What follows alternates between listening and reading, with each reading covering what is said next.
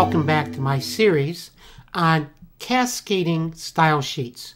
And in this episode, we're going to take a look at how to construct a horizontal menu like the one you see here.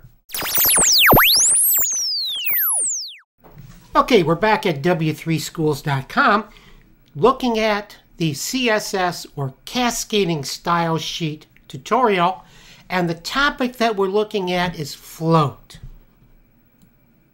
And if you navigate down to the bottom, under more examples, you'll see almost at the end of the list, creating a horizontal menu.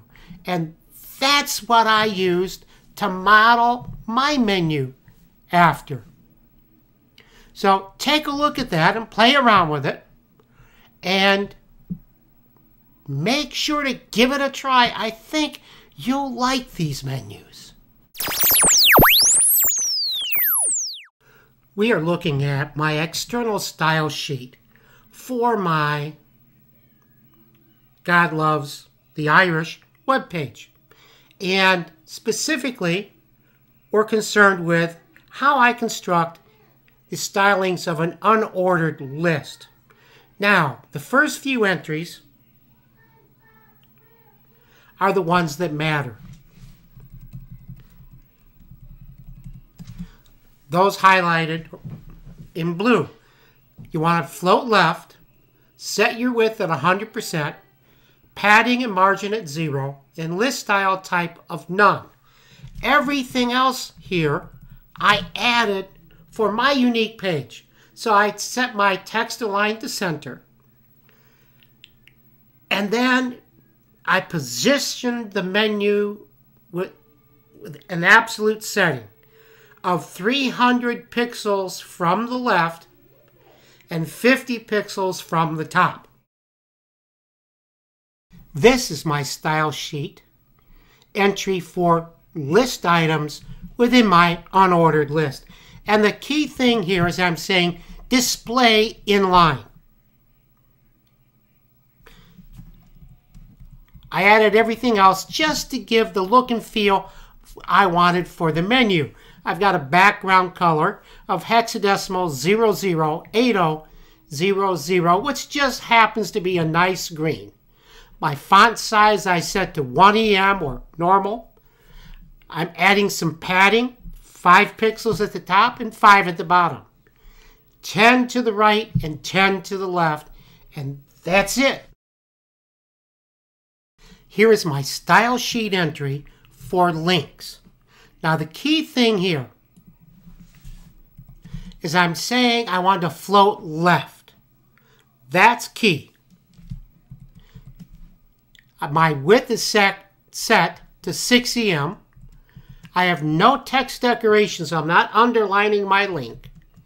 I'm changing my link color to white on a nice emerald green background.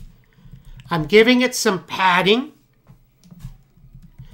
And then I'm giving it a border to the right, 1 pixel wide, that is solid white. This is my style sheet setting for any link I hover over. So it begins with A for anchor, colon, hover. And what I'm saying here is change the text color to a hexadecimal value of FF4500, which is that brilliant orange we have on our web page. Leave the background color, our green, and no text decoration, so don't underline this link. Just change the color to orange.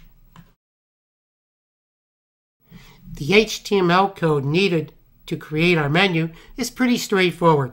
First of all, we need an unordered list. So we begin one here. Then I need a series of list items. Here I begin my first list item, and here I end it. Now my list item consists of an anchor tag for a hyperlink. After turning the hyperlink on.